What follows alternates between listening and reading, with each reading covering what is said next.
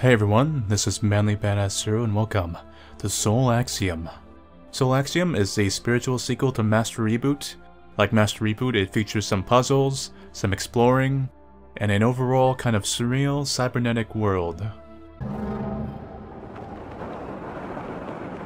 Falling into the title screen. That's a new one.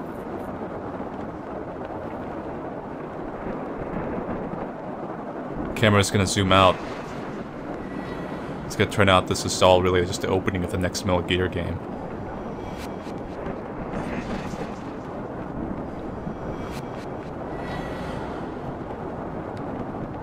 Kept you waiting, huh?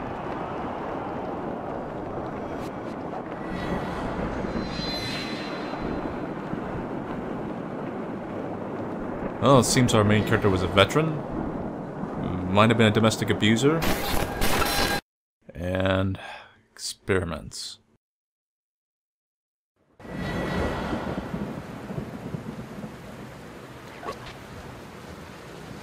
Someone's up there. Two people are up there. Gone.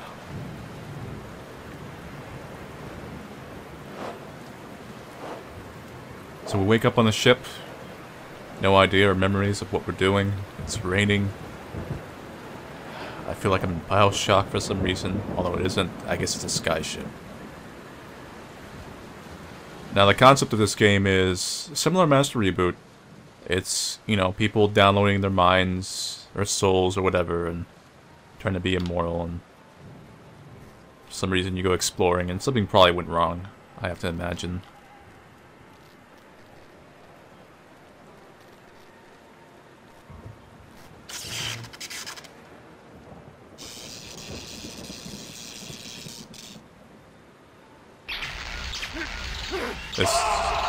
That didn't seem too smart. Painfully, very painfully effective though.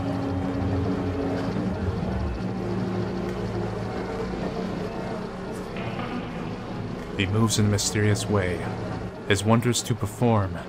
He plants his footsteps in the sea and rides upon the storm. So we got the steam ship working. So let's go above deck, see what we're dealing with.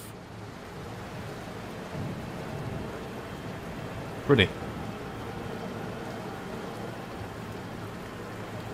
Cybernetic sails.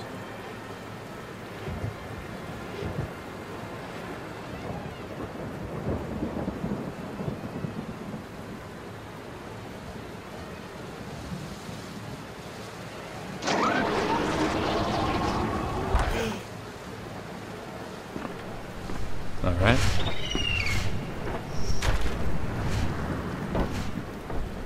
I take it for the antagonist.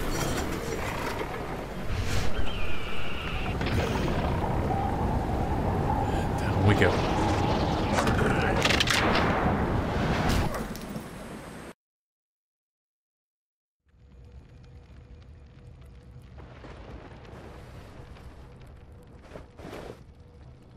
Well, we've crashed. A bit similar to Master Reboot, actually. Seems like we have an antagonist. Possibly a rogue AI again. Some kind of angel symbolism. Looks like we crashed into a desert. The desert of the mind, maybe.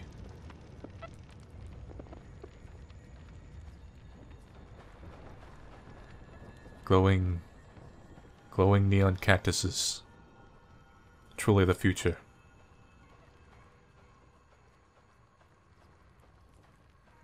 A storm is coming. Deep symbolism.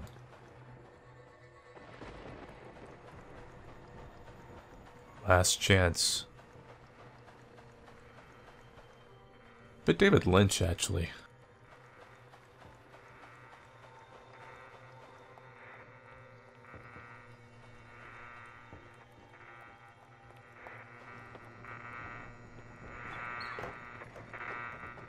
Nobody here. Original natural selection. Do not steal. Broken by Railroad Badger. And Extreme Super Ultimate Horseapocalypse. Or Horseapocalypse. Mega Bubblegum Edition. On the Sega Genesis.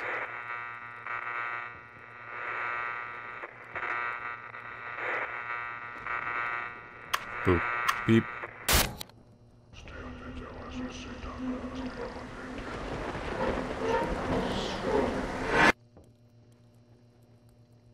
Huh.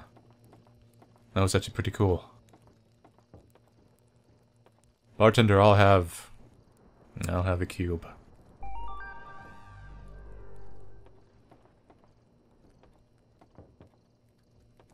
Mystery of the cubes.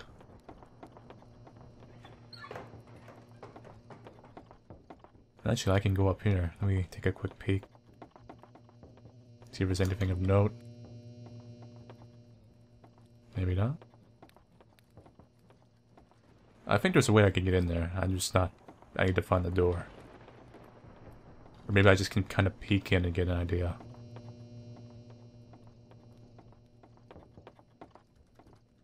Oh no, it's locked up. It's just filled out so it doesn't look empty and weird. Gas station's closed. Haunted outhouse.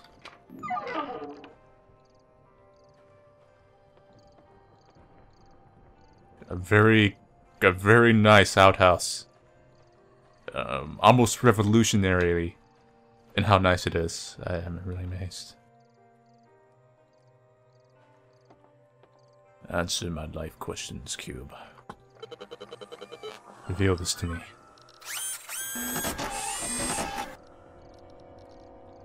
The mystery of life is rectangle.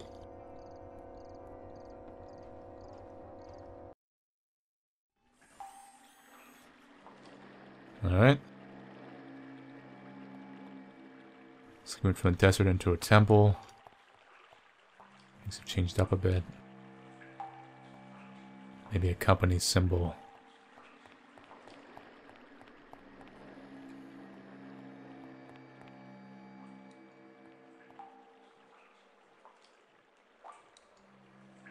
Hmm.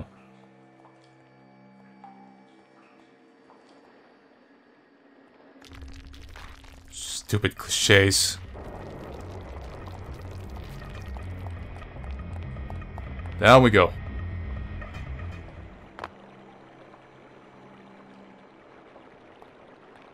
Congratulations, you've survived Indiana Jones. Here's your hand.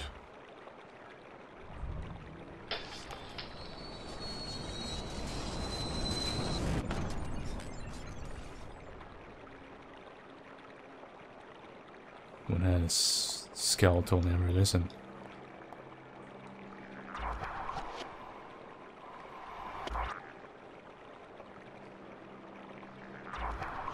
What makes it corporal and what makes it uncorporal?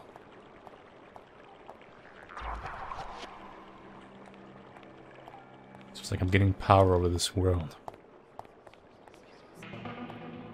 He has given you two hands, one to give and the other to receive. I'm strangely reminded of Breakdown all of a sudden.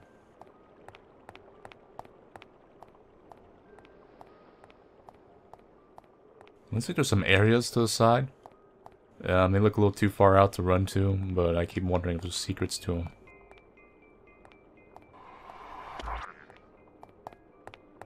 This whole area itself, it looks a bit like...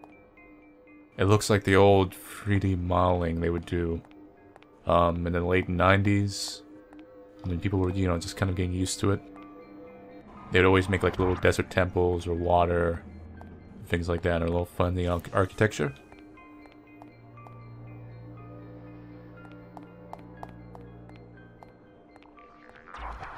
With that. With that.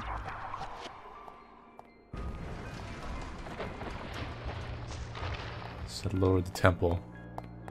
So we're gonna do the other side and match this.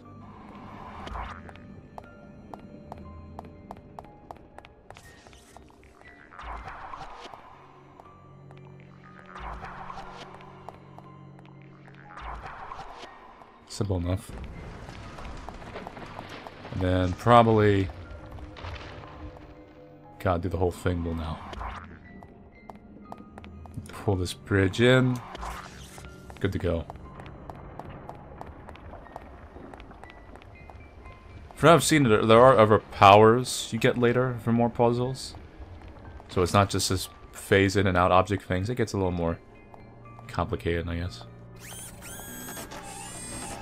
See? Secret of life. Rectangles.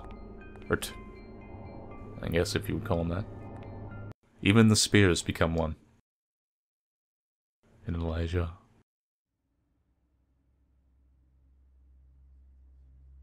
Pixel Moon. JPEG artifacts. Low bit rate. Couldn't avoid anything better. Systems glitched out. Real pretty though. Alright.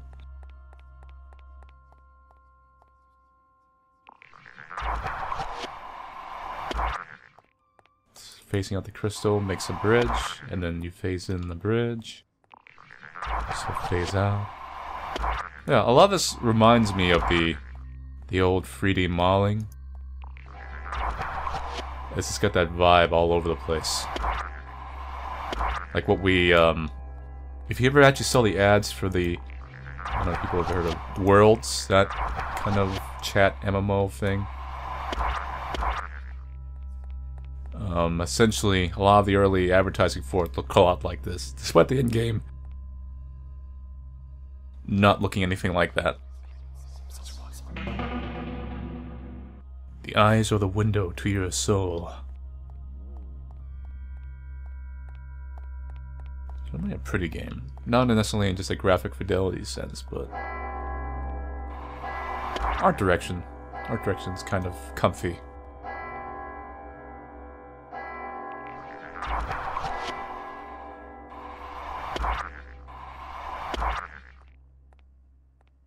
Welcome to Disney World. There's the Magic Kingdom.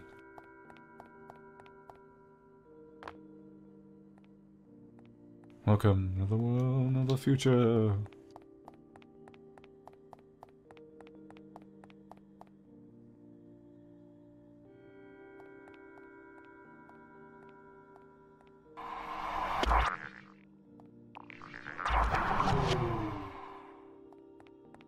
Alright.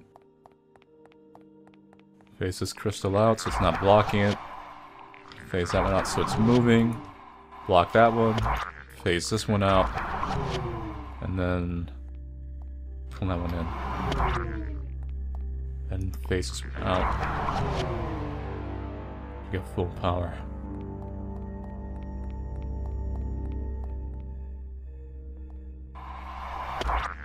Look, a bridge made out of literal pixels and JPEG artifacts. I remember bridges were high-res. Graphics are getting a big downgrade.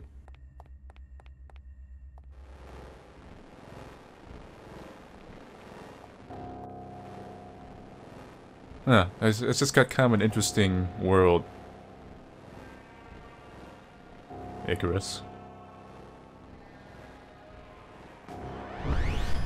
That's weird. It's like a cult. Calm down.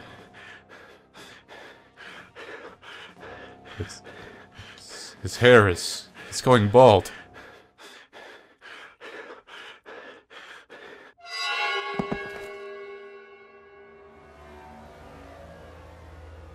Symbolic.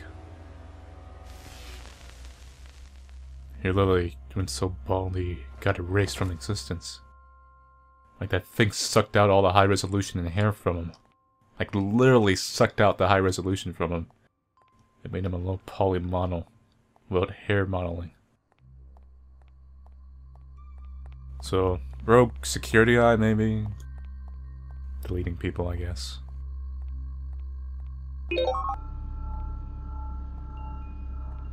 I was worried I was gonna be one of those deaf mutes.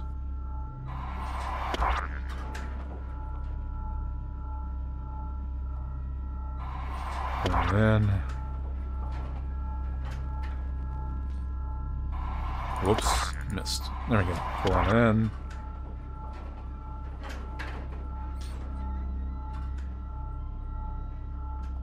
Am I missing something? No, it's going.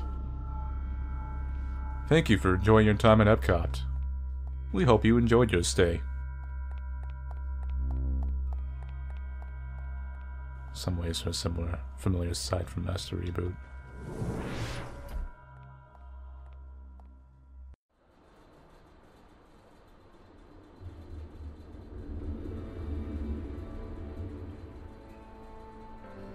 All those lights. Each one of them representing a soul. To Elysia. By now, you've already taken your first steps to immortality. By uploading your soul to the latest state-of-the-art soul provider, you're joining me and thousands of others in a sprawling server where memories and dreams become reality. I'm sure this worked out peachy without any complications. I don't know about you, but there are some memories I'd rather forget.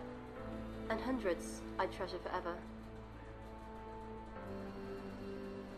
Elysia's soul sync system allows you to choose the memories you want to enjoy for eternity, meaning that not only will you be able to relive your precious moments over and over, but also your loved ones can revisit them long after you're gone. Here in Elysia, death has no dominion. You're free to explore your memories to your heart's content, free of illness, pain, or any of your body's limitations. The monorail will be arriving at your soul station momentarily. Please mind your step as you leave the train and make your way to the nearest soul sync calibration unit. Never goes that easy.